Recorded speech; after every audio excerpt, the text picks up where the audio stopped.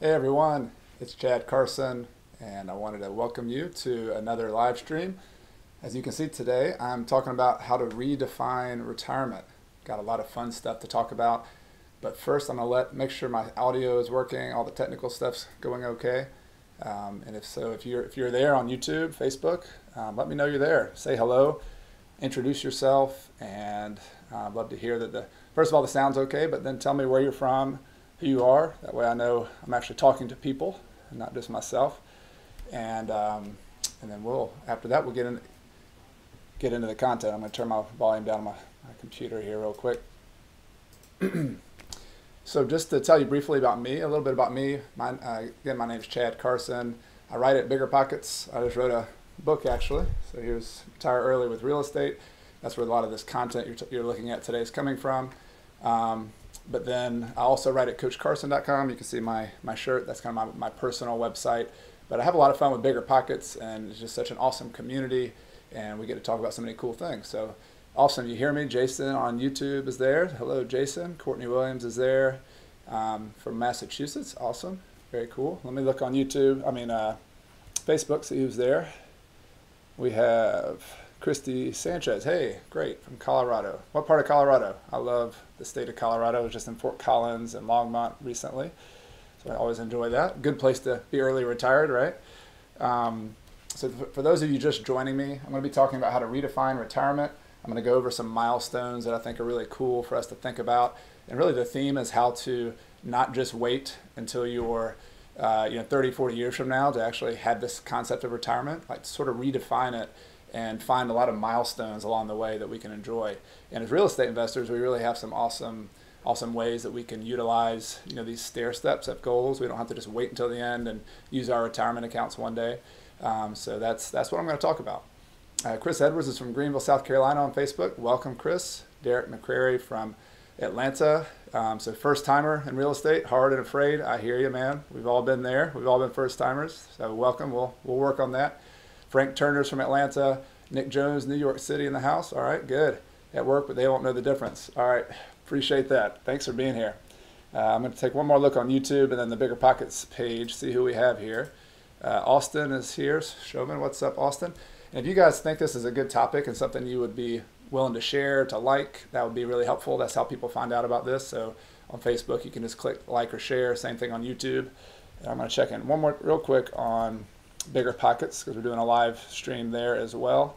So if you guys want to chat on BiggerPockets, just let me know you're there. Don't have anybody there yet. All right, so let me sort of get into this real quick. So the reason I'm talking about this is I wrote the book on early retirement, so I thought a lot about it.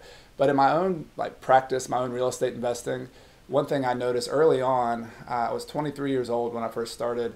I just got started being like a deal finder. I got out of college. I really didn't have any money, didn't have a lot of know-how in terms of fixing up properties and remodeling and doing those sorts of things. And so I had to set some goals like all of you do probably. But looking at the peak of the mountain, like financial independence and having all of your rental income covering all of your expenses was really way out there for me. Like it was a concept that was nice to think about, but it really wasn't practical. It wasn't something that I could absorb on my own and make it real for myself. And so I started thinking about, and look, none of this is original. There's always people who you learn from. But I started thinking about what are some milestones that we can achieve along the way to this concept of retirement. And even more than that, how can you even redefine retirement? Because to me, I don't know about all of you, but the concept of retirement is sort of a outmoded kind of thing. It's something that excuse me, maybe our grandparents or another generation thought about. You would work at one company, you would get a pension 30, 40 years from now, and you'd have your life when you work, and then you have your life after work. And I don't know if it really happened that way. Like I don't think a lot of people actually left their work and then just enjoyed their life all the time. I think for most people it was kind of like a letdown. Like, man, I've been productive all these years, and all of a sudden I'm in my 60s or 70s, and what am I supposed to do now? And so I think it's sort of a myth that we should think about after we reach some financial goal that then we're going to be happy, then we're going to enjoy our life. Like there's this concept you have to sacrifice and sacrifice your happiness maybe just to reach this goal someday. And there's no doubt like real estate investing and investing in general involves sacrifice. But what I'm going to present to you today is like maybe there's some ways that it's kind of like climbing a mountain. So you're shooting for the peak of the mountain, but then along the way you stop at these little kind of posts or these rest places, and you get to enjoy yourself a little bit. You get to have some fun and do some of those things that you dream about, those things that matter to you. And let's do them now. Let's figure out a way financially, practically, to build your investments, to build your business, to build your life around you having a really good time, enjoying it, and also contributing. Like, you know, if you have some things right now that your job's kind of like grinding you out, and you want to do these other things that are your passions and your hobbies, or your nonprofit passions or volunteer passions, like, let's find ways to do those throughout your life. So I'm going to dig into some practical ways there, but that's the big picture concept. Let's redefine retirement. Let's think about it differently. And so let's unpack. I'm going to unpack a couple of these, or all 6 of these concepts for you in a second. But let me just make sure everything landed okay. See who else is here on YouTube. We got Kenny in New York City. Hey, Kenny. Driver Excels here. Jasper says, what's up? Hello. Courtney Williams from Florida. Alexis is from Arkansas. Awesome. Keith is from New Jersey. Welcome to all of you on YouTube. And again, if you think this is a cool topic, something that is worth sharing, I would certainly appreciate you pressing like, sharing it around. Hey, Chad, thanks for doing this. That's Matt Hip. Welcome, Matt. Matt Boardman here. The Adventure Life. I love that name. Looking forward to this. I'm close to at least mini retirement, trying to figure out where to make the next move. Cool. Peter Wade is here on Facebook as well. So welcome to everybody. Let's dig into some of these concepts. And I hope you all like the whiteboard. Like, I'm totally low tech. You know, we're doing live streaming, which is, you know, a little cutting edge, but I like the low tech stuff. I like to show pieces of paper with like something written on it and show a whiteboard. I feel like it's kind of like your old school coach who kind of draws some plays for you when you were in high school or something. So let's talk about these milestones. And the first milestone that if you can see it here, I'm going to get out of the way, that I think about is one that we ignore a lot of the times. And I call it self-sufficiency. Self-sufficiency. And what I mean by that, this is the stage where, at least in my own life, where you have all your personal debts paid off. So like maybe you're in a bunch of student debt, maybe you have some credit card debt, but you get some of those like nagging kind of like personal debt kind of things that are pulling you down paid off. Maybe you get an emergency fund where you have enough cash saved up so that you're not like completely stressed that if you miss a week of work, you're going to be out on the street. You know, that kind of like just kind of a financial cushion. And then with your job skills, you have some sort of consistency or foundation with your job, whether that's real estate investing, you're flipping houses, or whether it's just, most of us, it's just a full-time job. Like if you've got a full-time job, your debts are paid off, you got some emergency fund. It's sort of like the Dave Ramsey like baby steps, if you've ever heard of those. It's where you're just kind of getting those first few foundational steps. Now, what does that have to do with retirement? Well, it actually has a lot to do with this new definition of retirement, because I'll give you an example. When I was 25 years old, I first started investing in real estate, and the first 3 years were like just a grind. There was a hustle. Like I didn't know if I was going to make it. I was flipping houses, trying to find a way to make some money. But about 3 years in, I sort of hit a stride where I was like, all right, I know I can do this. I've made some money. I think I can do this consistently. And so I didn't have any personal debt. I had a living situation. I was house hacking, so I was kind of living cheap, where I didn't have a lot of overhead and a lot of expenses. Had some cash in the bank, and you know what that did for me was it actually gave me options, and that's really what I think retirement's all about. It's just having a new set of options that you didn't have otherwise because you were always having to work a job. Well, in my case, I had options as a 25-year-old. I wasn't retired. I didn't have passive income, but what I did have was the ability to say no to other options. So for example, I had somebody offer me a 6-figure job, and I wasn't making 6 figures at the time. A 6-figure job is like a 25-year-old to come work in a real estate business where I'd travel around, do a lot of cool stuff.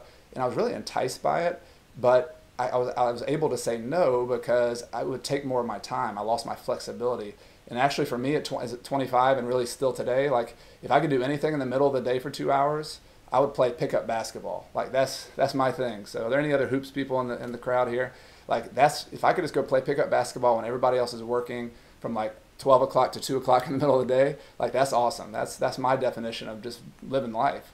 And I did that at 25 years old, not because I was retired, but because I'd hit this self-sufficiency stage where I could say no. Like I could say, no, I don't need that. I've got my bills taken care of, good to go. So is there anybody else who's kind of hit that kind of, who feels that or has hit that kind of stage? I think our tendency is to climb. We shoot right past self-sufficiency and forget about the fact that that's actually a big deal. So a lot of you might have already hit that, and you ought to pat yourself on the back a little bit and maybe think about, what practical way could I leverage that self-sufficiency that I built to make myself happier, to enjoy my life a little bit more. So let's think about that one.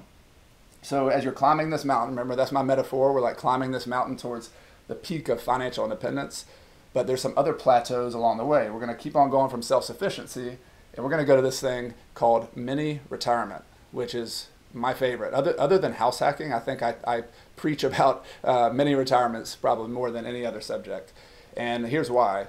When I was in 2009, so I started investing in 2003. So it was like 6 years later, I hit this stage, this kind of milestone where I did have some rental income coming in. It wasn't like I wasn't fully financial independent. I didn't have enough income to cover all of my expenses.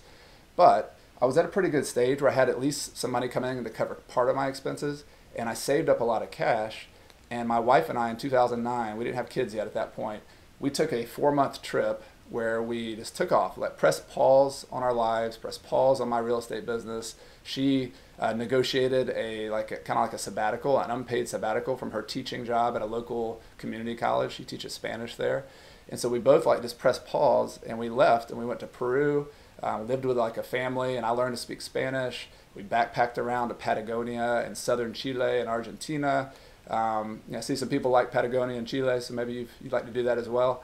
And it was just a really awesome experience. And then but the point was we hadn't arrived yet. We still had a lot of climbing to do. But this idea of taking mini retirements is actually something I got from a book called The 4-Hour Work Week. I read it back in 2006. Does anybody else like that book? It's been around for a while. But it was the concept he talked about in that book was, you're using your money, your business, in order to leverage that to do these things that matter to you. And taking mini retirements for me is a much more interesting way than putting off that trip and putting off those things until 30 years from now when, is anything guaranteed? Is my health still going to be there? Am I still going to be interested in that? Is Patagonia still going to be the same? Are they going to be, overdeveloped or something? And so that's the idea there. And many retirements, the Adventure Life said, great read. You like that one as well. And so the point isn't that you need to travel, although travel is a really common theme with many retirements. I've known people who their mother or father of several kids, and they just wanted to take 3 months just to be at home with their kids. Maybe they wanted to spend more time with them. Maybe you want to go become a real estate investor. You just want to take time off from your job. Maybe you want to go back to school. Maybe you want to volunteer. Maybe you want to do nothing. Sometimes we just need to. I'm pointing at myself here, but sometimes we're so type A, climb, let's go achieve this kind of thing, that we forget to sort of take a break. Take a pause here. It's okay to let other people climb you. This isn't a race to the top of the mountain. Just because somebody else has 50 properties and you only have one doesn't mean you're less of a person because of that. And so I want to encourage you to say, look at your own life and say, what do I need? What does my family need right now? And always ask that question first, and then build your real estate business around that. Because real estate investing is just a tool. Money's just a tool. It's an amazing tool. It's like a power tool. But all of this stuff is where it's at. This is the important part that most of us got into this thing in the first place. So Tommy Stover on Facebook says that his family's pondering a sabbatical year. That's awesome. Do you have any idea what you would do, Tommy, if you do that sabbatical, which I hope you do? I'd love to hear what you guys are contemplating. So let me know on Facebook. I'll check it out.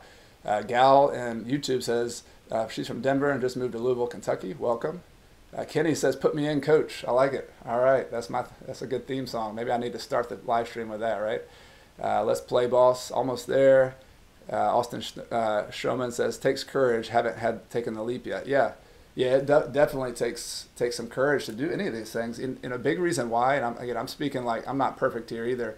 I have a lot of self-doubt of when you start taking yourself out of that situation where you're climbing, you're building wealth, and you have friends who are doing that, and you look on BiggerPockets and, oh man, that guy just bought 20 properties, and he's 22 years old, he's already retired by the time he's out of college. Isn't that great? And here you are in your 30s or 40s or 50s, and you're feeling bad about that. That's the most difficult part to me. It takes courage to say, you know what? I'm not that person. Here's where I am. Here's what I'm going to do. I'm doing all right. And having a big picture plan that is going to achieve your goals. Like, you're going to achieve your financial goals if you're persistent, you keep after it. But what I found is if you take these pauses, at least what I found in 2009 when I came back, like, I was so energized, I was so ready, and by the time I got back, I accelerated and did even better with my wealth building because I built some energy and some enthusiasm that I had missed before I left. So I'm willing to bet some of you might find the same thing, that you kind of reignite some of your passions, some of the things that you hadn't done in a while by taking a mini retirement. Tommy answered my question on Facebook. He said, we are doing a mix, 6 months at home, 6 months on the road. Awesome, that'd be fun. 6 months overseas somewhere, and we have dogs. He has 2 dogs, so doing most of the time in the USA. That's awesome. You know, I know people who do these RV trips around the US and like go to every national park, take their dogs with them, their cat, their kids, you know, pile into this RV. I bet it'd make a good movie, a good reality show, right? Just to see all the experiences, good and bad, that you would have. But for kids in particular, like I have a 5 and a 7-year-old kid, and we just recently went on you could call it a mini retirement again. It was 17 months in Ecuador, and we just left our lives here. I still had rental properties, and I'd be happy to talk on another call about how we like ran our business while we were abroad and what the systems look like. But for the most part, I was focusing on, you know, our family and our kids in Ecuador, and they went to local schools, and the point was like going with your family if you have kids can seem intimidating at first, but it was the best thing we could have ever done for our kids. I mean, it was like number one, they just got to spend a lot of time with us. And every day, you know, we're eating meals together, and I'm walking our kids to school, and I'm there when they get back from school. And so they're going to remember those things. And yes, they want to, you know, you want them to know that you work hard and try to climb and do achieve things. But like you being there, at least in my experience, is one of the big things for kids at any age, really. And so that's my experience with many retirements. You know, I just want to throw that idea out there. Probably you might have heard of that before, but I just want you to know, like with real estate, it's very possible. You can do it. You can get a certain number of properties. You can kind of take a break. You can take your mini retirement. You can come back and start working on your wealth building again. All right, so I'm going to read a couple more comments here. Tommy Stover says, yes, would love another call on your business systems and how you manage remotely. Yeah, I'd be happy to. I'm taking notes. Let me take notes on what I need to do future calls on.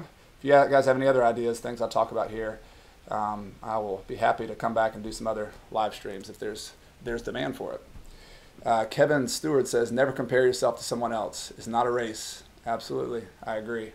It is tough though. Like, I mean, I have a hard time with it myself. Okay, Zach says, hey Chad, on BiggerPockets. Issei says, first time as well. Cool, welcome you too.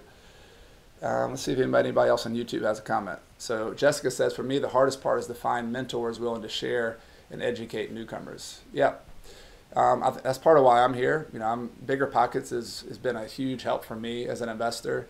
And, you know, I've always still got things I want to do and climb and get better financially and with real estate, but I like teaching, I like sharing. So hope that shines through. That, you know, virtually, you know, it's nice when you get somebody in person locally, Jessica. Like I think local mentors are your best bet if you can. But, you know, look, not all of us have family members or local mentors, and so going online to BiggerPockets and meeting people there and networking with people there, going to these live streams, chatting with people, like that's the new reality of networking and social and mentoring from people. So I think that's helpful in addition to getting local mentors. Okay, so Austin Showman has really good practical questions. So talking about mini retirements, he says, what is the amount or the range you shoot for, amount of money do you shoot for a mini retirement? So I'll tell you 2 examples, because the one I just took in 2017 and 18 was I was a little bit further up the mountain, and I had enough rental income to sort of cover our normal expenses at that point. So I sort of was in either early retirement kind of mode probably. But my first mini retirement in 2009, I did not have enough rental income. I had about $1,500 a month coming in every single month for my rental, net for my rental properties. And we had, you know, my wife and I were pretty frugal, but $3,000 to $5,000 a month is sort of what we would look for while we're in the U.S. And when we traveled, we knew for 4 months, we estimated about 20 grand was what it would cost us to pay for our flights, to buy hotels, to pay to go to Machu Picchu. We hiked for 4 days on the way to Machu Picchu and Inca ruins and Peru and all these other things. So $20,000 was our budget, just to give you real numbers in 2009. And so like I had some money coming in, $1,500 a month, so times three, that's $6,000 that I knew I could count on for those 4 months. But I just saved it. Like it was just, for me, it was just like, I'm just going to save the money like I'm buying a car. So instead of me spending 15 grand or 20 grand on a car, it was just, all right, for the next year, instead of me saving extra money towards, buying my next rental property or something, I'm saving extra money to take this mini retirement. And that's the sort of the suboptimal thing. Like if you're just optimizing for performance and long-term wealth building and efficiency, you're going to think, oh man, that $20,000, that $15,000 is just going out the door. I'm not optimizing. I'm not compounding that financially. But I'm sure that I'm presenting the other side of that is that like you always want to optimize financially, but many retirements and taking these breaks along the way, I think optimize your life in a way that you can then be more efficient later on when you are wealth building. And also just relationships, like just when you spend time with your wife or your husband or your partner or your friend or your kids, whoever it is, you can't take that away. That's like putting money in the bank, and it's just different. It's just like a different bank account. And so that's the way we looked at it. It was definitely money spent, but in our case, when you go abroad, like it depends on how you travel. But when you take slow travel trips, like we did for 4 months to South America, or 17 months when we were at Ecuador last year, we lived high on the hog. Like, I mean, we were living in a nice apartment, ate really nice food. I like to drink craft beer, like went to local breweries, went on traveling trips to the Galapagos, and we spent about $3,000 a month in Ecuador. And I know that number sounds crazy. Like I saw New York City, like people in the house, they're gonna be like, yeah, I spent $3,000 on my rent. That's crazy. And so the point is, if you travel abroad and go kind of use some global arbitrage is what they call it, you can make dollars in the US or save dollars in the US and choose other places that are more affordable and that are still really cool. Like they're all over the world now. Southeast Asia, there's a lot of different places, even parts of Europe. If you go to like East Germany and some of Eastern Europe are a lot more affordable. You can go to all over South America. I'm very particular. South America, I love traveling there, to Ecuador. Colombia is not a place I haven't been, but it's really affordable and nice. Argentina is a little bit more expensive, but that also affordable. Chile as well. So just, if you have this idea, like you don't have to do it tomorrow, but if you just kind of keep that idea that you can do it and it's possible, then you start quantifying it and say, all right, how much would I need? Like get on the online forums and figure out how much it costs to go to Argentina and start looking at plane tickets. And the slower you travel, the cheaper it will get, is what I found. Like if you're just going on a 2-week vacation and going to Disney, that might cost you $5,000. But if you go on a slow trip where you can travel anytime, take a flight anytime, you can just take your time, you start cutting the expenses much smaller, and it's kind of fun. It's kind of like a game. Like, all right, could I go for $20,000? What can I do? Where will I go? You're not on an agenda as much as you are like a typical vacation. It's a totally different experience. All right, so thanks for that question, Austin. Jesse says, I've been so tight with my wallet these last two years. I'm currently buying my third rental, and you convinced me to buy a video game and grind it out. It's time for a break. I like it, man. I like it. Take a break. Yeah, you got to reward yourself, right? I mean, I'm a hard worker. Like I love working hard. I appreciate our, the work ethic of so many people that would here, and so like, but you also got to take a break. Hey, I see my man Mauricio Rubio on here. He's a friend of mine from New York City. Also traveled to Ecuador. His parents are from Ecuador, so good friend of mine. He knows all about those many retirements, right? So good to see you, bud. All right. So one other question from Peter Wade says, when traveling for extended periods, if you don't have a home base in the U.S. during that time, in what state or location would you recommend claiming as your primary residence for income tax purposes while receiving the passive income? Oh boy. Yeah, so that's a little, so I think the question is like, all right, what's the optimal place to have your residence in the U.S. if you don't have a home base? And for me, like I had a home base, so we rented our home out for 2 years in Clemson, South Carolina. And so it really wasn't an issue for me to think about like where to go, but for many people it is. You could get a home base and have a little apartment or something or somewhere in another state. But the thing I'm not sure about, and this would be a good question for some of our BiggerPockets like CPA people, is if you have rental income in a certain state, I think you'd still pay, in most cases, like state income taxes, wherever that is. You'd not have personal income taxes, perhaps, like state income taxes in some states. So that would be my first thought, is to think about what states have advantageous state income tax brackets. And I'd also look at other factors too, but that would be a big one, Peter. So if you have any other ideas you want to add to that, let me know. Somebody says a good game against Texas A&M last weekend. Yeah, I'm a Clemson Tiger fan for any of those who are college football fans. I used to play football at Clemson. I need to bring my old football helmet for one of these calls. So I might get some boos, I might get some cheers. Who knows? But that's part of my I paid for my college. That was a pretty good deal for me back in the day. All right. So Jeff Carlson asked a question. He says, do you have any tips for finding a good CPA to help your retirement? My CPA, I look for more about who is good about real estate. So if you talk to 10 CPAs, and the CPA is a certified public accountant, for those of you who don't know, there are some most of them are not specialists in real estate investing.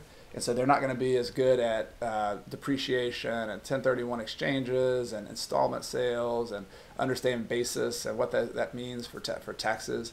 So I would start there. But if you have a good CPA who understands real estate, like I consulted with my CPA really closely on a couple things. One was how my income when I'm gone works. Like, all right, I'm gone for 300 days of the year or more. There was actually some kind of weird little kind of loopholes and things that you have to look at when you're not living in the U.S. The other thing is though, healthcare. So when I came back, you really have to, healthcare these days as an entrepreneur is one of the biggest issues for retirees that all of us at whatever stage we're in. If you work at a job and you have healthcare paid for, great. But I had to come back and get back on the Obamacare healthcare exchange in my state of South Carolina, and I'm sort of at that income level where I was pretty sure we're going to be above any kind of subsidies, and so I'm paying unsubsidized $1,250 a month. Our family is for a $13,000 deductible, and I had just been spending a lot less in a foreign country for really good healthcare in Ecuador. It was amazing, and so healthcare is kind of broken for a lot of reasons, a whole nother conversation, but insurance is expensive. So for those of us who are contemplating mini retirements, early retirements, you have to think about that when you're coming back.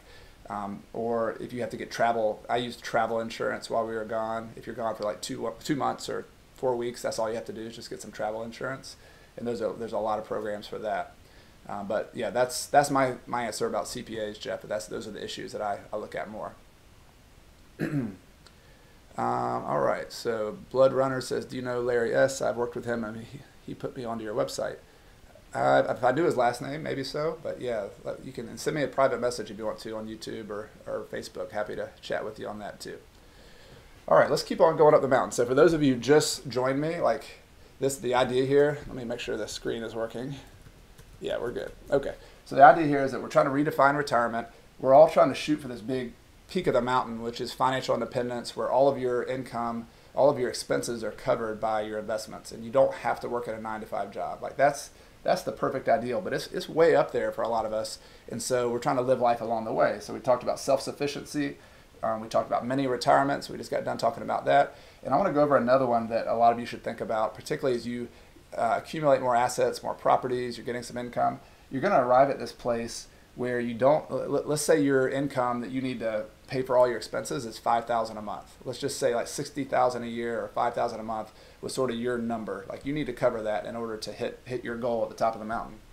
Well, let's say you're at $3,000 a month and you're at a good place. Like you've got good properties, things are pretty stable, but you haven't yet reached where you want to get. Like what can you do? Like what is that place? Do you need to just keep on grinding it out? And let's say you didn't like your job or you didn't like your schedule with your job, should you just keep on going? My proposal is, why not consider something like a semi-retirement? And so what about this? Like, what if, so you need to cover $60,000 a year. So why not, and let's say you make $100,000 a year at your current job, and it's a good paying job, but you just really don't want to be there. But you have this other job. I always use the example of like teaching high school. Like what if you were meant to be like a high school math teacher and you wanted to coach basketball or something? That'd be my thing. I'd probably coach basketball or football in high school. And they don't get paid at all, right? I mean, they put a lot of effort. That's a really important job, but for the amount of time and effort that teachers put in, like they get paid, paid squat. And so, but what if, because you had $30,000 a year or $36,000 coming in, you've got about 50% of your number covered. You could go take that job that you really like. You could be that teacher. Maybe you make 30, 40, I don't know, $50,000 a year, and you use that income. But you move to a job in kind of the semi-retirement type role where you're not fully retired, but you're moving. You're kind of making a lateral shift to a job, to a schedule, to something different with your work that makes you happier. Because it might take you another 10 years, 5, 10 years or more to reach like the peak of the mountain. And do we really want to like spend another 10 years doing something that's not great when you've already done some good things and built up some rental income? So I've spent a lot of time at semi-retirement, and I actually think for many of us, like this might be a place you're really happy with. Like maybe for the next 15 years, you're happy being that teacher coaching basketball. Maybe you're happy, being, just making some other kind of move. Maybe you're staying at home with your kids for 5, 10 years. Maybe that's just what you want to do, and then you pick up and start climbing again later on. Like that's totally allowed. And so this is sort of the unorthodox thinking a little bit. You're gonna have some pushback in your own head. You're gonna have some pushback maybe from work, from family, when you say like, look, I'm not gonna do that what I've been doing currently. I'm just gonna take a step laterally or a step back or do something different. But the point is, like, finances, your real estate gives you the leverage to be able to take that semi-retirement, to be able to live a little bit differently in your relationship to your job. So is there anybody out there who's done that, who's kind of be able to renegotiate with your job, with your work, doing something different because of the income you have or the wealth you have? And I'd love to hear from some of you. All right. So we got people coming in from Salt Lake City. That's cool. Gil's here. Bill's here as well. Welcome you guys on Facebook. Let's see on YouTube. Anybody else here? Jeff Carlson says, thanks. Cool. All right, so I'll wait for some of these answers to come in on semi-retirements and see what you guys think. Just my example, but in between my many retirements, I sort of put myself in more of a semi-retirement mode because early in my career, when I first started investing in real estate, it was 60, 80 hours a week, like hustle, hustle, hustle, hustle. I was a full-time investor who flipped houses and wholesaled houses and did things like that. And so I was just hustle, hustle, hustle. And it wasn't that after I reached some of these plateaus, I stopped working altogether. But I decided that, I'm still going to hustle, but maybe it's like a 30-hour week. Or sometimes I'll do 50 hours a week. Sometimes I'll do 30, I'll do 15. And so my semi-retirement was just toning it down a little bit. I had kids, kids will do that to you, for any of you parents out there. As soon as you start rethinking your priorities. And so semi-retirement was sort of a natural evolution for me. But the point is, you don't have to stop there. You can still keep building wealth. You can, if you're that teacher who's coaching basketball, you can still save money in that scenario. You're still going to make $36,000 a year from your real estate. You're still going to make $40,000 a year from your coaching and teaching job. You're going to still have money coming in. Maybe not quite as much as you did, or maybe you can balance it out. But the point is, you're going to be doing something that that really fulfills you and you're happy with. All right, so think about that. Semi-retirement. So the next thing I'm going to talk about, and by the way, these don't have to be sequential. I've made them as if you're climbing up the mountain, but it could be you go straight from self-sufficiency to early retirement, or mini retirement to traditional retirement. I'm just kind of presenting these as if you're climbing, but feel free to redo these and do them in different orders.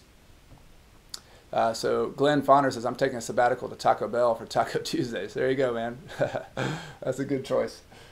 All right, so the next step, number 4, was really the topic of this book that I wrote.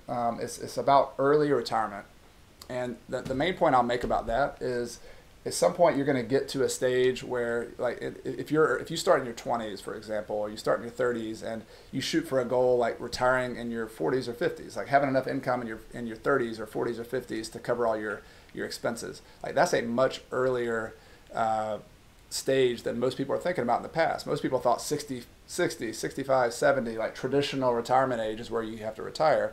Well, an early retirement the concept is this. It's basically where you say, you know what, I've got enough income to cover my basic expenses. So maybe you're somebody who needs $60,000 a year to cover your comfortable expenses, but maybe $3,000 or $4,000 a month. I'm sorry, $3,000 to $4,000 a month, which would be $30,000 to $40,000 a year, are your basic expenses. And so maybe you reach that. Maybe you reach that kind of basic goal, and you say, you know what, I'm just going to take, I don't have to, I have rental properties covering that. They're in good locations. They're stable. I can just take a break. I can do an early retirement. But knowing the fact that if you're 35 years old or 37, like I was in my case, there's lots of future uncertainty. The healthcare could keep going up. The world could change. People could stop renting your rental properties. So the idea is not an early retirement to sit back on a lawn chair and drink pina coladas, although like that would be cool too if you want to do that.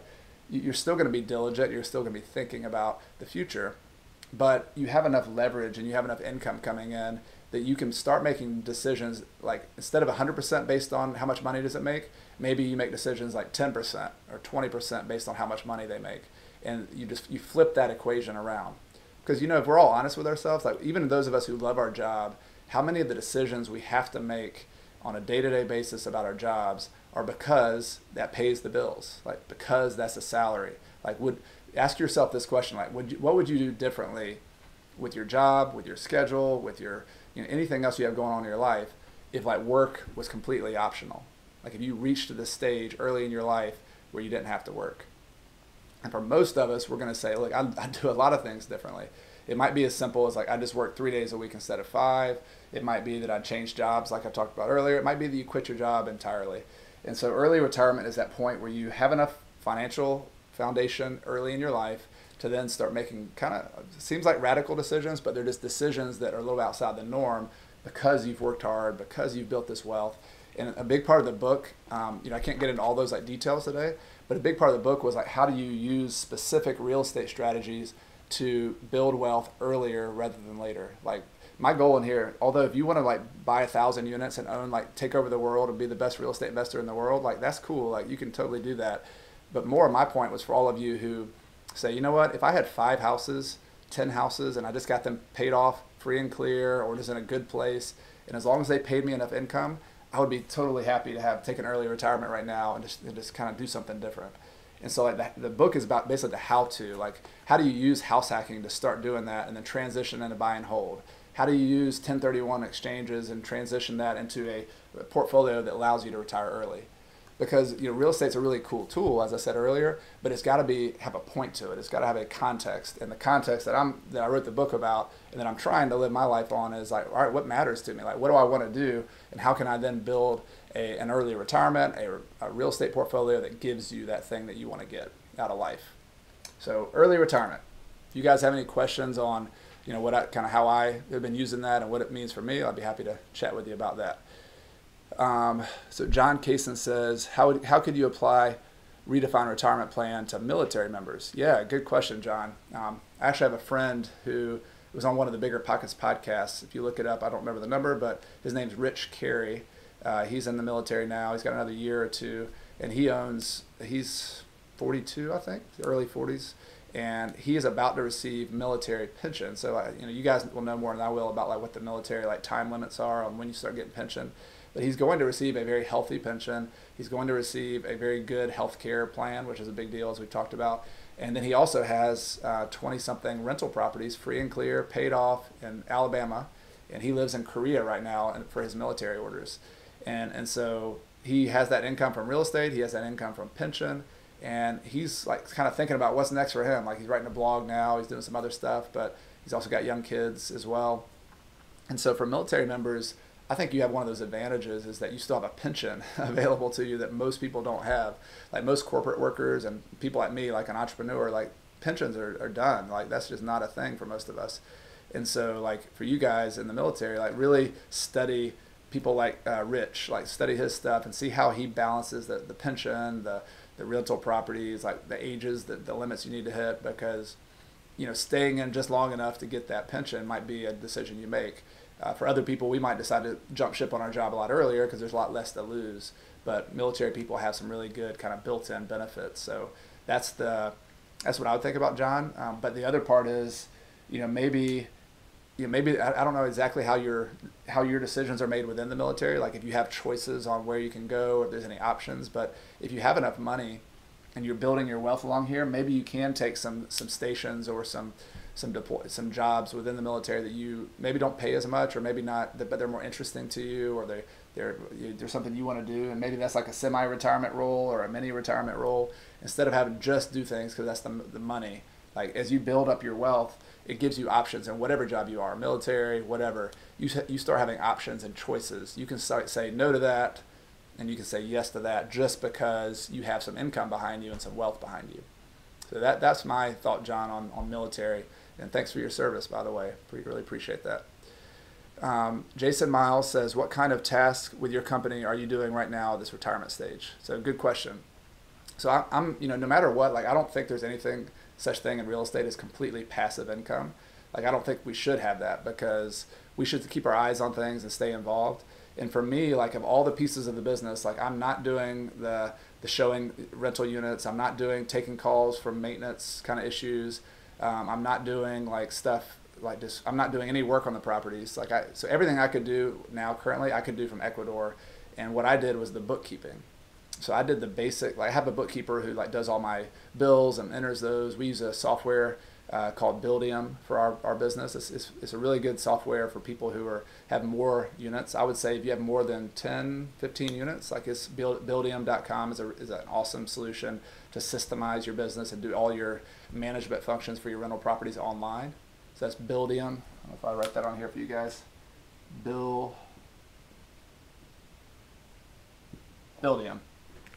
So most of my functions are done by other people, except for paying the bills. Like I still, every week on Thursday for about 30 minutes to an hour, I get all the bills on Buildium online. I go open my online banking and I pay the bills. Sometimes those are 3 or 4 bills, sometimes it's 10. But I like to know where the money's going, because as you get into your business and kind of step back from it a little bit, you can start seeing your whole business in numbers. It's sort of like the Matrix, like any other Matrix nerds out there. Like I'm a total Matrix. I love my favorite movie series, I think. But you can start seeing like the entire world in digits and numbers. Like your business will make sense. Like you'll look at a report in 5 minutes, and if everything's healthy and good, you'll notice that it looks fine. You can kind of do a comparison reports from this month to last month to last month, and if it all looks kind of consistent, good.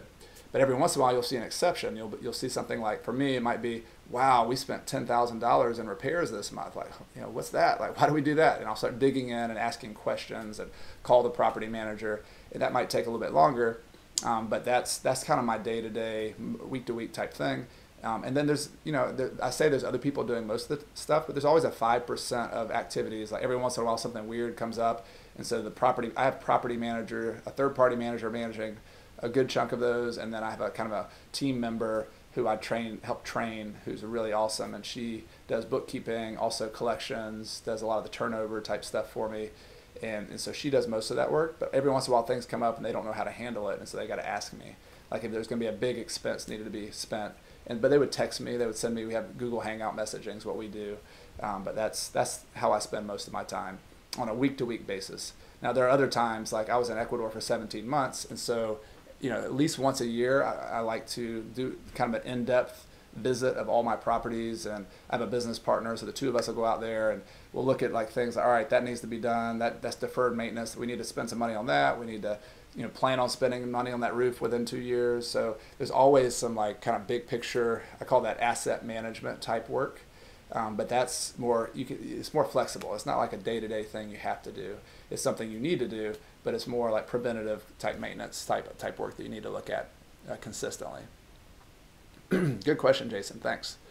The Venture Life asks, what kind of cushion would you look for with income versus expenses and reserves? That's a good question too. So I mentioned earlier, like you might be shooting for early retirement or maybe even financial independence, where you have all your expenses covered by your rental income. But do you have a cushion there? Like, if you know you're going to spend $5,000 a month, do you only make $5,000 a month before you say you're retired, or does you need to make $6,000 or $7,000? And for me, it's like, in early retirement in particular, I'm okay getting there with like kind of a thin margin, because I also know that I'm in my 30s. I've got some good job skills. Like for me, I could go flip a house if I wanted to. Like I'm not doing that very much. I'm doing a little bit on the side, but I could go out and actively do some things within 3 months, and I could start making money. I have my real estate license, so I can go list some properties. So I have a lot of backup kind of plans that just kind of make me have a cushion, just knowing as an entrepreneur I could go out and produce more income. And I think that's a really important step for anybody, particularly in early retirement, to make. You need to have a list of things that you could go do as a part-time job, knowing that the margins might be thin. Your expenses might increase more than your income, and you just need to be able to back that up. And so that's the approach I take. Like I don't worry as much about being right on the edge financially, because I know I'm also like building wealth and I'm growing my income over time with my portfolio. I also know that I could go produce more income. So all that said, like if you were more in a traditional retirement role and you know either you don't want to or you can't because of health reasons at whatever age you are, like look, I cannot go back to work. I can't produce income. It's just not possible. I think it's just more prudent at that point to build a bigger cushion, right? And say, if I have to cover 5,000 a month, I need to build some extra cushion in there to make sure I got it covered. So I think your life circumstances matter and your desire to work again.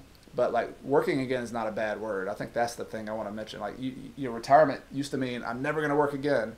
Well, the new reality is like people are living longer. Like for those of us in our 30s, like by the time we get to 70, who knows what kind of health breakthroughs are going to be made. Like it seems like the trend is to live longer. It seems like we're like, cure diseases, things happen, technology's doing well. Who knows? But, and so we need to plan on like living longer, working longer. But the point is like you don't want to wait until that day until you have enough cushion to never worry about anything again. Like that's sort of a financial mindset that we can insure away all our risk. We can have enough money in the bank to never have to worry about anything again. Like I think that's a little bit of it handicaps you a little bit.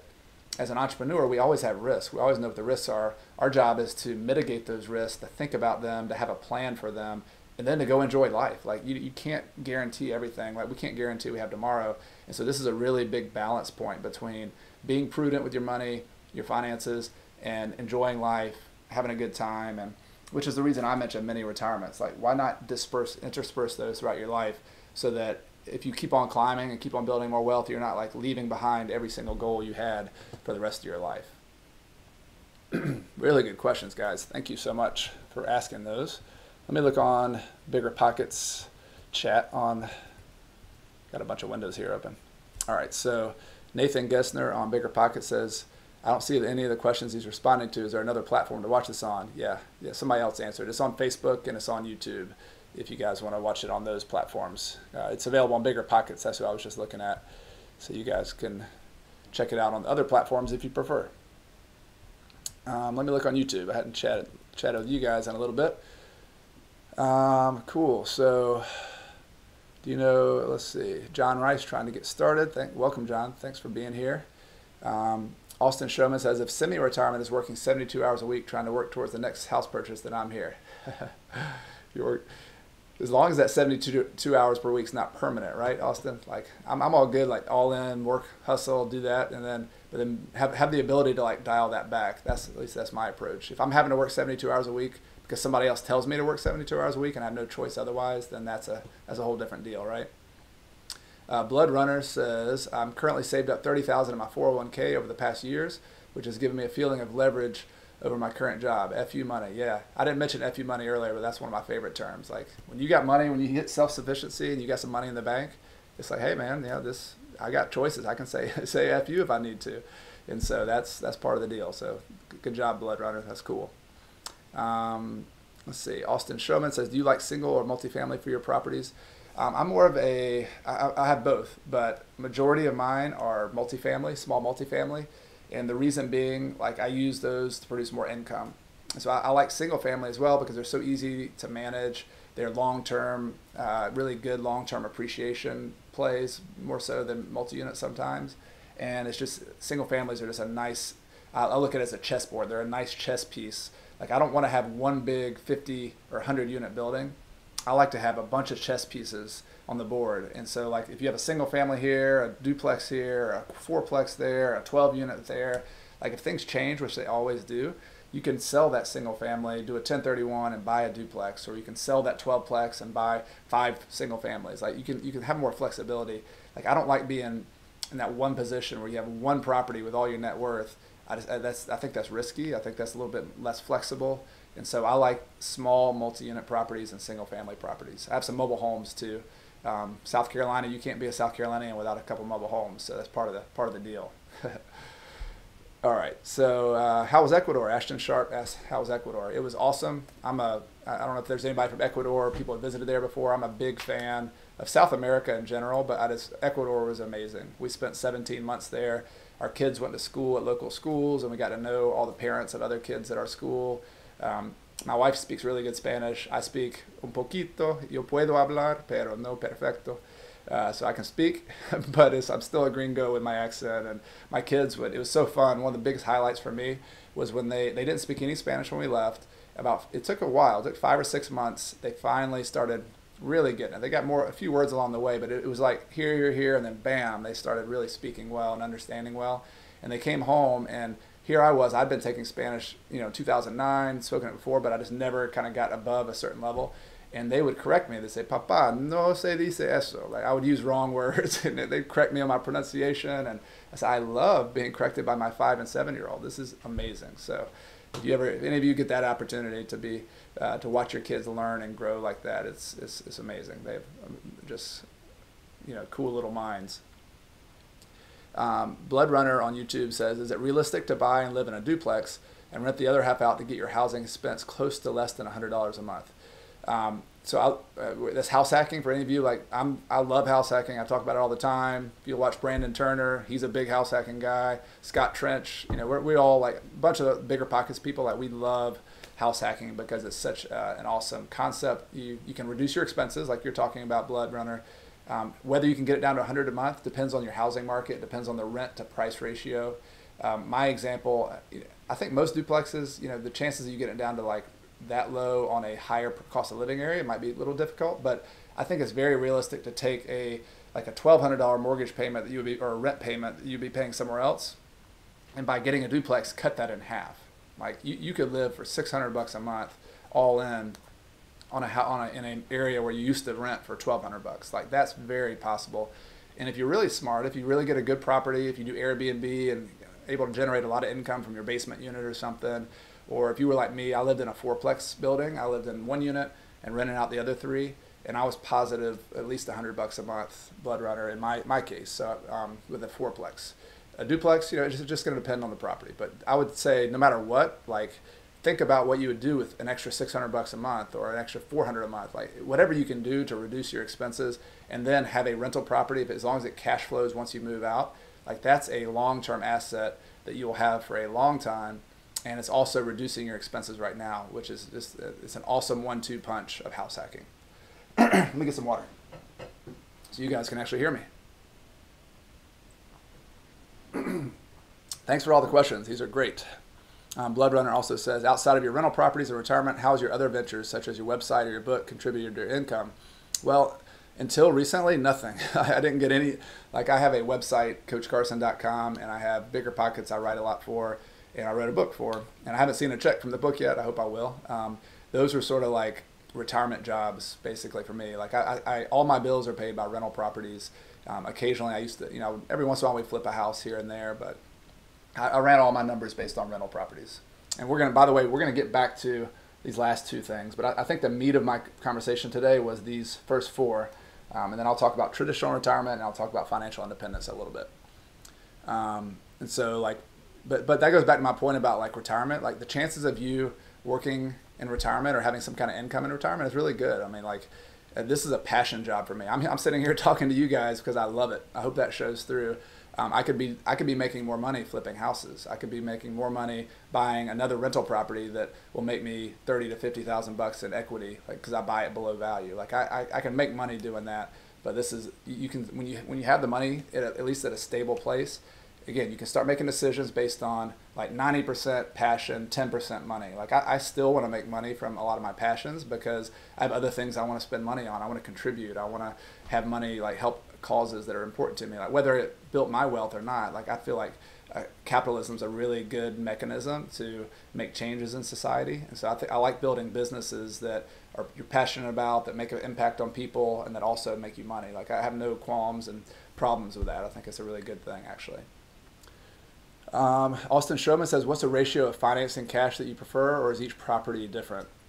It's a good question. Like, so big picture, I think when you first start, like when I first started rental property investing, I had about 20 to 30% equity, 70% financing. So on a $100,000 property, it was like 30. I usually had about 30% equity. So sometimes I refinanced it and did a BRRRR deal and had no cash in it. Other times I had cash in it. But over time, like where I am now, I've considered, like 3-4 years ago, we considered just paying off a bunch of our properties because we had some extra capital. I did, my business partner did. But then we actually decided that for us at least, reducing our loan to value. So like we paid off some properties and we kept others with leverage, long-term leverage, was a better play for us at our age. I'm in my 30s. I've got a long way to go. Growth might still be important. And so we paid off some and we kept leverage on some, but the overall loan to value for us is probably getting closer to like 40 to 50%. And over the long run, I'd be happy, like long-term, playing between 25% and 50% would be kind of a nice place for me. But I like having some properties paid off free and clear because that increases your income and reduces your risk on those properties, and having maybe 70, 80% leverage on some other ones, but the balance between those two might be 40 or 50%. That's a difference between, instead of owning all your properties at 40%, 50% loan to value, I would pay off some of those and refinance the other ones and own some of them at high loan to value, some of them that are really free and clear. I think that's a better plan that I've learned from some other people than just having all of them at a really low loan to value. Good question. The man, we're talking to the man, all right, on YouTube. So, hello, coach, thanks for this. I've been restaurant operator for 15 years. I'm 40 years old now, and my health won't allow me to do the hard work and can't find decent, honest people. So he's holding some rental properties, single units, duplex, commercial, and 8 units. I'm back to school to get my mechanical engineer to get the $80,000 per year cushion and work on my 401k. Oh, that's awesome. Yeah, I mean, I think that demonstrates the point that, like this is a different work environment these days. Like people don't work in one career, one business for their whole life. Like we do things for 10 or 15 years, we shift, we change. And so being an entrepreneur, like all of us have to be an entrepreneur. Like we have to figure out a way to make money doing something different. He went back to school to be an engineer at 40. Like that's so awesome. And so whatever we're doing, I think that's like the mentality. More than rental properties, it's like that mentality of like, I can do this. Like I can learn something new. I've never bought rental properties before, but I'm going to do this at 50 years old or 60 years old or 20, like whatever age you are. It's this bold idea that you're actually going to take control of your own retirement. I'm not going to depend on Social Security, although I think we'll have it. Like I think most of us will have Social Security, but that's kind of a separate question. But the point is, like, let's take it under our own control. Let's control the pattern. Let's control how fast we do it, how slow we do it, and that's awesome examples. So thank you for sharing that. Do you think that was a good choice, or should I keep grinding and paying off properties? No, I mean I don't know all the details, but the fact that you've built some wealth. You're now going to kind of take a lateral move and do a new career that you maybe are more passionate about, that has more income. Like that's great. I think that's. But I might, if I was you personally, I might take like a mini retirement in between, just to maybe that's what you're doing with school. Like if you could engineer a way to take 4 months off or 2 months off or 6 weeks, whatever it is. I think that'll help you as you get back into the grind with your engineering job. But all of us have different situations. Like I know that we're kind of built on a foundation of different places, different roles, different everything, different. All of us have different disadvantages. Being a white male and in certain society like has its benefits, like no doubt. Like if you're a different ethnicity, different gender, like that's gonna be completely different. So like we all have to kind of play the role that we're given and like do the best we can where we are. All right, Blood Runner says thanks. My rent's currently $600 a month, so I'm looking into what kind of property I should purchase for house hacking to get a better deal than my rent. Yeah, if you could buy like a let's say if you're living in a duplex, Blood Runner, and let's say both sides together rent for $1,200, so like $600 and $600, and let's say you could buy that property for $100,000 and get a loan with a mortgage payment of $400 or $500 a month. You could then rent out the other side for $600, pay your mortgage, taxes, and insurance, and almost be 100%. Like so, it just depends on the numbers. But if you're in your kind of market where you're paying $600 in rent, you might have an easier chance at covering most of your expenses with a duplex. So I'd get out there and hustle, find those properties, start running the numbers, start looking at them, and then that'll tell the tale. Like just go start checking it out. All right, back to Facebook. Let's see if you guys had any comments there. Cool. So Chris Edwards says, need to build luxury trailer parks in Clemson. Yeah, I like it. The college kids might like that, right, Chris? If anybody has some ideas like that, I'm sure there's some old trailer parks around here. I bet that would be a good way to do it. I'm not seeing all the comments on Facebook. Let's see if there's some more down there. And Rob Arias says, I agree with you. Currently on the way to freedom, running 2 Airbnbs, 2 condos, 1 single family house, and 2 commercial properties in Ecuador. Awesome. Looking to buy multi-family property. Any lenders you can recommend, please advise. So I assume, Rob, you meant like lenders in the United States if you're from Ecuador, or do you mean like lenders in Ecuador? I'm not sure. You can feel free to clarify which one's which. If you mean lenders in the U.S. and you're from another country, I've helped talk to a couple people. Actually, met a couple people on BiggerPockets who do international loans. They have different loan terms. They're not as good of terms as like a regular old mortgage like we can get on a house that you move into. They're higher interest. They're not as long of a term, but they're out there. So if you're somebody who has some money and you're going to come and invest in the U.S. from outside the U.S., there's a lot of people doing it, and there's some good opportunities. So I would look up on BiggerPockets international lender, international mortgage broker, and I know there's some threads that I found on there where you can kind of reach out to some of those brokers and check them out, see what they're like. Let's see, Archana Sinha, Rob, we too invest in real estate. We are in Orlando. We'd love to meet up sometime. Yeah, so connect with some people on here and BiggerPockets and do your due diligence and check them out. But I know it's a thing, so there's people doing it. Topher says, should I build a 3-family home on land I have or sell the land with building plans? Yeah, it's kind of, I think I'd have to get more details, Topher, to know for sure, like what your goals are, what the next steps are. And so I don't know for sure. Like buildings, I'm testing out building a house right now. I have a builder who's building us a rental property. The numbers are pretty tight. Like it's not great margins. Construction costs are going up a lot, but I think it's an interesting concept. If you can get the land at a really good price, if the location's right, why not build a 3-family if you're going to keep it? Like I don't know if you have to look at what the margins are for selling it. If you're just flipping it, make sure there's really good margins, and also make sure you have a backup plan. Like if you built it and it didn't sell, can you keep it? Could it cash flow? You just don't want to overextend yourself if something changes, if the market changes, if financing changes.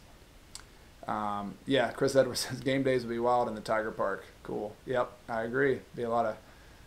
But yeah, mobile home parks are great money makers. I think y'all have heard Brandon Turner, if you listen to the podcast, he has bought some, and I know some of his partners have done that. And I own some small mobile home parks, so it's good money. And affordable housing is such an issue now, guys. I mean, delivering rental units at low prices is a really difficult thing right now. So mobile homes fit that for a lot of people. I think cash flow is key to retire early. That's what Topher Chris says. So yeah, that for sure. Yeah, that's what rental properties are a little different than some of the other ways to retire early. If you're just buying stocks, you have to, dividends on stocks are really small. So like living off your income is not as viable. You have to sell some of your stocks typically. So that's what I love about rental properties as kind of your core retirement plan, is that they can pay for your expenses. Jason Dupas on Facebook says, I hope I pronounced your name right. Sorry if I didn't. Currently have 38 units here in Maine. I started investing during the last recession. Today, multifamilies are selling at record prices here. Should I seek now and buy again at the next recession, or hold on for the long run? I'm 34 years old. I get this question a lot too, and I think about it myself. I kind of like the idea of dollar cost averaging. I don't know if y'all know what that means, but dollar cost averaging in the stock world means you always keep buying. You consistently buy, but you have a limited amount of money that you consistently invest. Like every year, you're like, I have $100,000 to invest. I'm going to invest this money. But when you're at the top of the market, it doesn't buy as much. So like when the market's really hot, you're going to be very picky, and you're only going to maybe buy one property. Whereas when you have another recession, you still kind of have some powder ready to go buy some properties, but maybe you buy 3 or 4 during a recession, you buy 1 during the upturn, because there's still deals. It's just you got to work really hard to find the deals. You got to be creative. You got to add value. You got to look in different niches, and so there's a lot more hustle involved. So there's nothing wrong with sitting on the sidelines. Like if you got enough and you just want to go do something else for a couple of years, like that's fine. But I think that the difficult part that I find is timing things exactly. Like we all know, like in real estate, we go at ups and down cycles. But and I think most of us agree there's lots of construction now, so we're either expanding or maybe in some places we're kind of starting to tip a little bit. But I don't know. Like I think it's very hard. I'm very skeptical of past predictions. Like if you look at experts in any field, they make predictions, and like 10 experts will make predictions, and there's always 1 or 2 that are right in retrospect. But like which ones are right, and particularly which ones are right on the timing. And like if Warren Buffett, who he says like he thinks like fortune tellers and people who try to predict markets are like in the same boat, basically. I tend to agree with somebody as smart as Warren Buffett, who knows a lot more than me. And so like my approach is to be prepared for everything. Like let's be prepared for a down market, because it's going to happen at some point. It might be next year, it might be 5 years, I don't know. To be prepared to like, we're in a hot market, so like don't overextend yourself. Don't be crazy with like you're using up all your cash. Refinance your property so that they could withstand a downturn if we get there. And then always look for deals. Like I'm always looking for deals, and if I find a good one, I'll buy it now. If the numbers don't work, I won't buy it, but I'll just keep looking. All right, I'm gonna answer one more question, and then I'm gonna go finish up just so people can hear me kind of finish this presentation, and I'm happy to stay on for another 30 minutes or so after this to answer any more questions you have, so that'd be great. Leslie Fisher, hey Leslie, says, do you know of any pitfalls when starting with commercial lending? She says, I've purchased 4 single families with owner-occupied financing, so I'll be going forward with commercial lending and want to do small multifamily, like 12 to 20 units. Yeah, so commercial lending, one of the pitfalls is just it's not as good. The terms are not as good. I have a couple. We have one commercial loan, and there's a wide range of commercial loans. So they're all over the board. There are some long-term fixed mortgages on single-family houses in the commercial realm. The interest rates are typically like what I've seen recently, more like instead of 4 or 5%, they might be like 6 or 7% for a 30-year loan. If you can get that, there are some companies that do that on small single families and small multis. When you get into the bigger multifamily, there's I found there's like this window of different lending changes depending on how expensive you get. And so I have a property that is worth more than $1 million, and we've looked at refinancing that property with a commercial loan. And there are some really good long-term fixed type commercial loans, but you had to have over $1 million in loan amount. Like if you were trying to borrow $600,000, you couldn't play ball with some of those commercial loans, those long-term loans. And so in that in-between zone, the loans were not as attractive for me. Like you'd have to go to a local bank or a portfolio lender is what some people call those, and you could get like a 3 or a 5-year loan, meaning it'd be fixed at probably a good interest rate for 3 to 5 years. But after that 3 to 5 years, typically the lenders are going to want to have what's called a balloon note, and that's the pitfall. That's to me is you want to push a balloon note means that you have to whatever you owe at that balloon date, which is usually 3, 5, 7 years maybe, you have to pay off or refinance whatever you owe at that time. And one of the biggest risk in real estate investing to me is having to go borrow money during a downturn when nobody's loaning any money. I saw a bunch of people go out of business in 2007, 9, and 10 because they had to do that, because they had balloon notes, because the banks were in control of their portfolio instead of them. And so that's my caution is it's not that having one of those loans is bad, but you got to have a plan for what you're going to do about that balloon note. And I would prefer to have if you're going to have a balloon, have it 10 years out, 15 years out, because at that point you can give yourself some time to get through a couple of real estate cycles. If you do it 3 to 5 years out, there's a good chance you're going to be refinancing during a downturn. So when credit usually tightens up, and so it's harder to get a loan during a downturn. So that's my advice, Leslie, is just try to look at your options, talk to the commercial lenders, find out what's out there, find out what price you're going to be borrowing at to see what's out there, and then be careful on balloon notes. Adjustable rates are a little bit risky as well, but I'd rather have a 15-year balloon with an adjustable rate after 3 or 5 years, because you can withstand some higher interest rates just with a little bit of negative cash flow. But when you have to come up with $200,000 tomorrow or 30 days from now, that's a much harder proposition when there's not a lot of money out there. Hope that helps.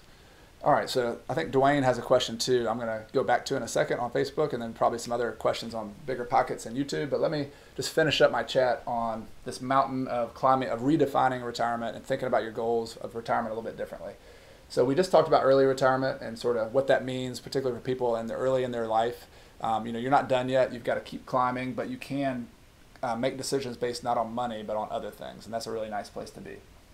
Traditional retirement is more about age. It could be at any stage. If you get to the point where you're 59 and a half, you can start taking withdrawals out from your 401k or your IRA without penalty. So that's a really big deal. So that's one way you'll have access to some of these funds that you didn't have access to as easily earlier. So traditional retirement is defined by age in that respect.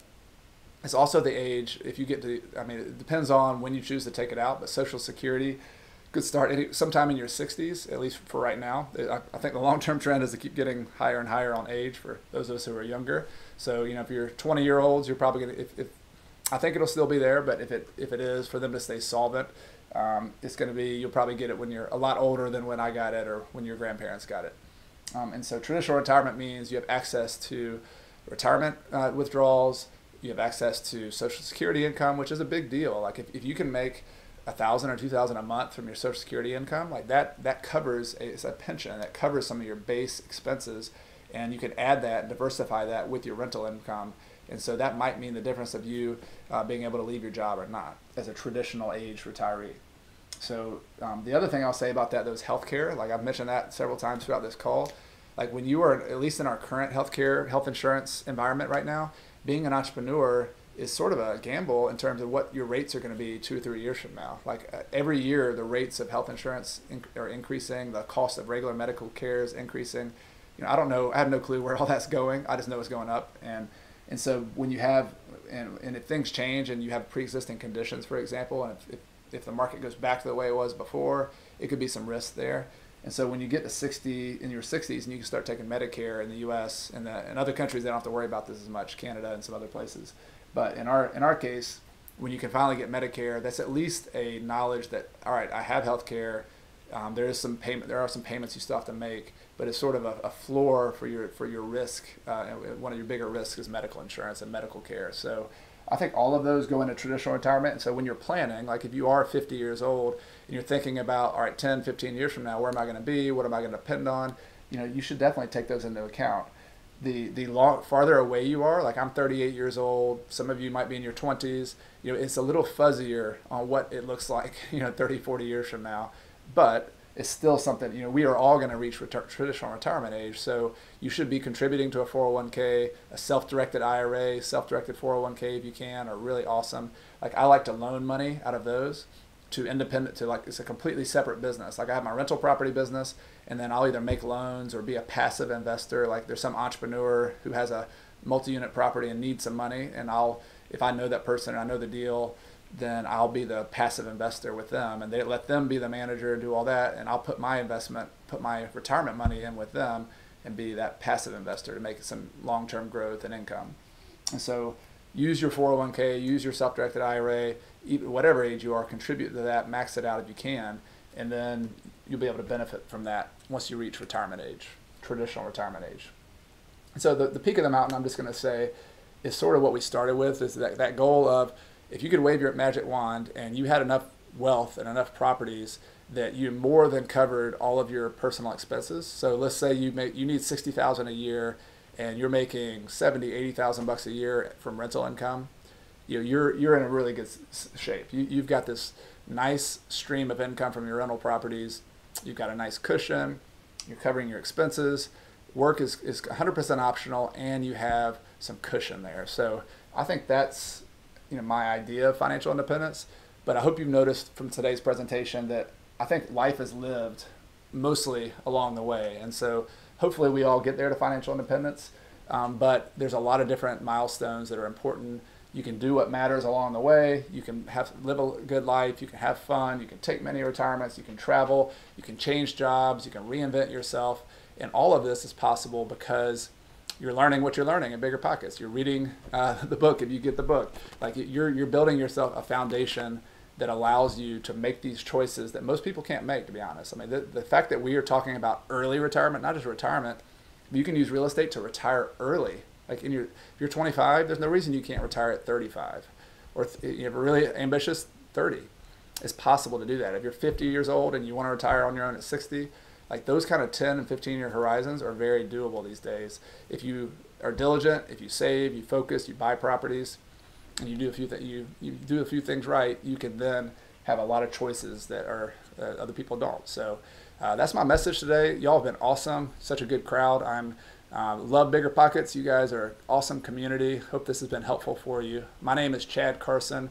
You see my Coach Carson shirt. That's what I go by online when I'm teaching. Coach Carson. I used to play football in college like 40 pounds ago when I used to have like shoulders. And if you just want to look at my picture, look up Chad Carson football, Clemson University, and you'll see some old pictures of me with a goatee and like look at me and like I was a middle linebacker kind of tough guy. But I love teaching. I love sharing. I'm on BiggerPockets. I wrote the book that I've been mentioning to you, Retire Early with Real Estate. There's some discount codes if you want to buy that. Just for today, you'll get it at 10% off. And I would love for you to get that, share, and then Let me know how if it helps you. And I write on my own. I write at BiggerPockets on their blog there, so check me out there. And then I write at CoachCarson.com as my personal website, where I have a weekly newsletter. So if you wanted to come check me out there, I'd love to connect with you. So thank you all for your likes, your thumbs up. I'm going to stick around here a little bit longer, but I know you guys, some of you are at work and kind of sneaking this video in. So if you need to get off and go do some work, that's awesome too. But I will stick around. I'm going to go back to YouTube now and answer some questions there. So let's see here. The man says, thank you very much. Where can we follow you? So hopefully you just heard, yeah, that's at CoachCarson.com is my personal website, so feel free to check me out there. Jessica was talking about some Florida rentals, $1,800 for a 1-1 in a low income area, over $2,500 is average. Housing market in South Florida is ridiculous, and to live, get into it if you're new to real estate investing. Yeah, property prices are expensive compared to what people make in regular income around the country. I mean, there's a lot of money in Miami and South Florida internationally that's coming in. It's driving up prices. San Francisco, lots of places in California, prices are kind of disconnected from rents in some ways. And so you have to make some fundamental choices on where you invest. And I like investing locally because I think you have an advantage to competitive advantage and knowledge in areas, and you can go check out locations. But you know, there's other options. You can invest out of state. You know, another BiggerPockets guy, David Green. I just actually got his book. I'm checking that out on how to invest long distance. So he's in San Francisco and invests in Florida and other places. So there's an option to do that. In today, more than anything, with technology and communications, you can invest in other locations. I think there's always a hurdle to doing that. Like I would prefer to start off on my first deal or two, doing a house hack, living in a property, getting creative. I think that's the best way to go. But you know, there's no reason you can't. If it just is too big an obstacle to invest locally, you know, look outside of town. One of my friends, Mauricio Rubio, who's on here earlier, I'm not sure if he's still here. He invested in Manhattan when prices were a little bit lower during the downturn, and it's kind of priced them out. And so he's doing vacation rentals like an hour or two outside of the city. And so always, you know, be looking for little niches. He's doing vacation rentals, which is a different niche. He's doing it in different markets, just, you know, within an hour or two drive, but it's still sort of related to his core market, which is New York City, because there's people traveling for vacations on the weekends during the summer. So if you can find some connection with your local market, or find another market that you know because you used to live there, you have family or friends there, I find those like affinity markets to be the best places to really get started, and where you're going to be likely to stay and kind of be invested long run in that market. Jose de Leon says, I'm a newbie with a current credit score of 700 and a full-time student and full-time employment. What start would be recommended regarding purchasing your first rental property? A duplex or other multi-units? Yeah, Jose, I would say like house hacking, like all the way. That's my first choice. I told everybody earlier, like that's it's house hacking and mini retirements are my two like little stump speeches that I give all the time, because I just think they're so helpful.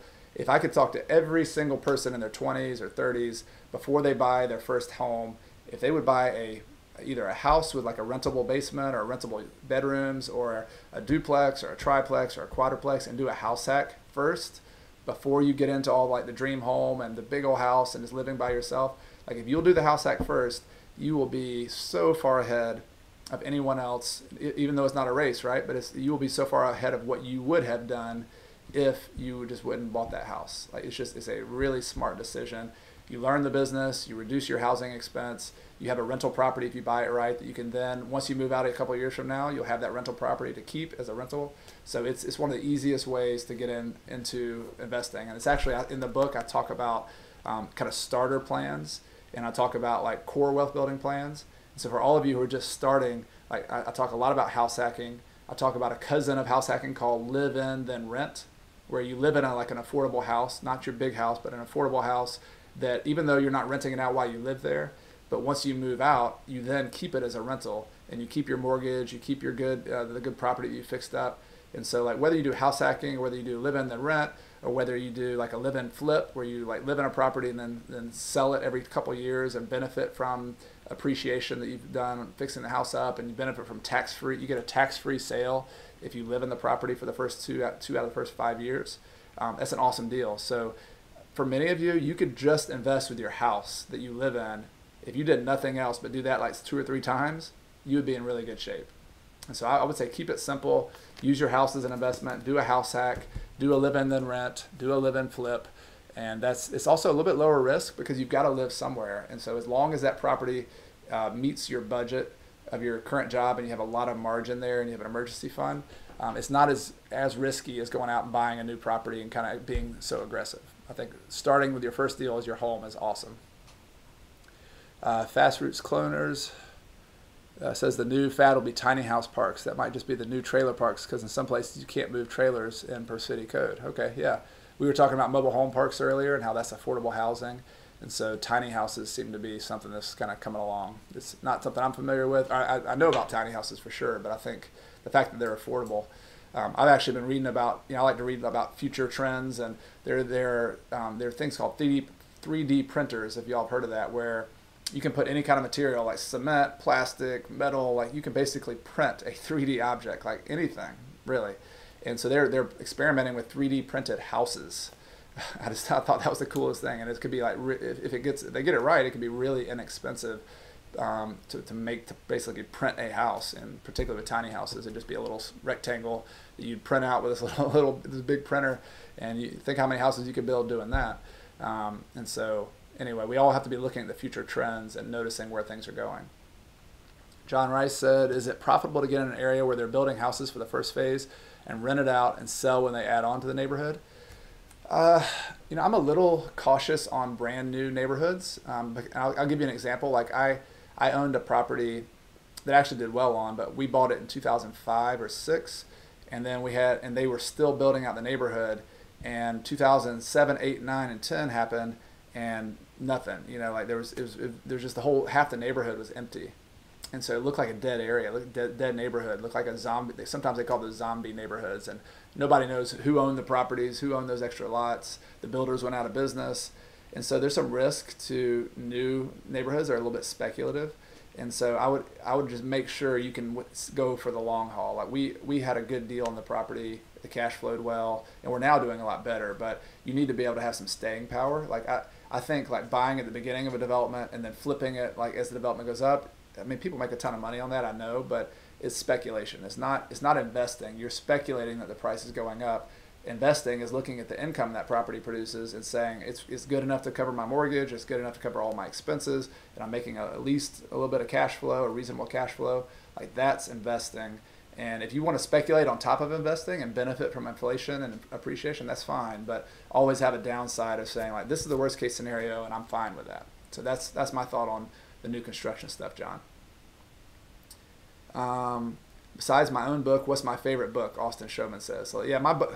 I like my book, but it's not. I wouldn't put it in my favorite. I recommend it to everybody, of course. But my favorite real estate book. The first book I always recommended to people for a long time is a mentor of mine named John Schaub wrote "Building Wealth One House at a Time." I like his perspective. He's been in Sarasota, Florida for 40 years. And sort of this mentality I've been talking with you about today of staying small and not worrying about buying 1,000 units and taking over the world. I got a lot of that, I think, from John because he's been so successful making it big on these little houses, and that they have allowed him to do all sorts of cool things for the last 4 or 5 decades. So I like Building Wealth One House at a Time. I recommend that one.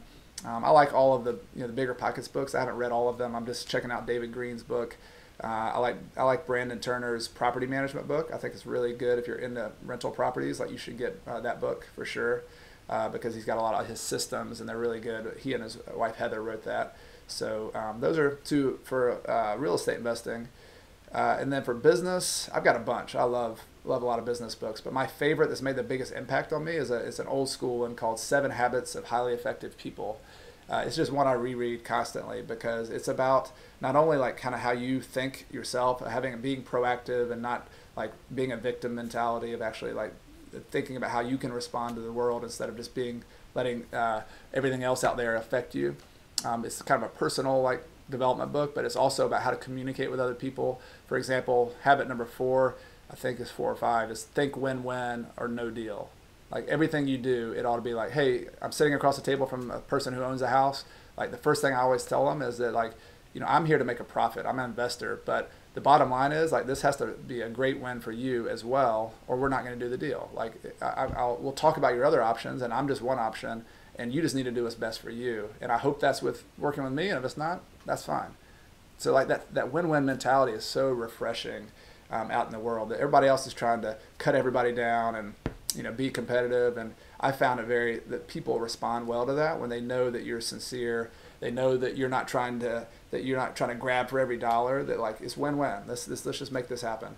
And so that's the mentality of that book. It's got all sorts of gems like that. And so if you've never read that, go back and get 7 Habits of Highly Effective People. It's one of those that's on your shelf like constantly. It's a really good book. Thank you for asking that, Austin. I'm a big reader, love sharing books.